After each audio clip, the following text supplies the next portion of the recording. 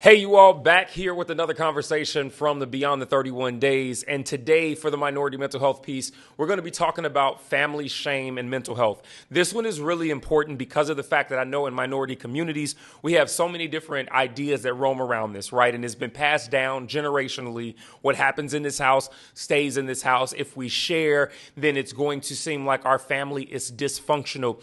This ideology keeps a lot of us from opening up and going to seek out help. So what I want to do today is free you from that, to let you know that just because you choose to share, it does not have to be a thing that brings shame to the family, right? And I think furthermore, if we're having a real honest conversation, we've got to be okay with the fact that sometimes our healing and the pursuit of it might bring discomfort to others, and that's okay. That doesn't mean that you need to continue to sit in this mental and emotional turmoil. You need to sit in hell and be tormented through your thoughts. I want you to know that sometimes it happens like this, but guess what? It's going to happen for your betterment. It might take time for your family to realize that, but at the end of the day, I would guarantee that they would rather see a healed and whole you than a you that is not with us anymore. So my encouragement today, we've got to start learning how to get over the shame when it comes to mental health, our families, and this idea that they are somehow dysfunctional. We all struggle. Some just hide it better than others.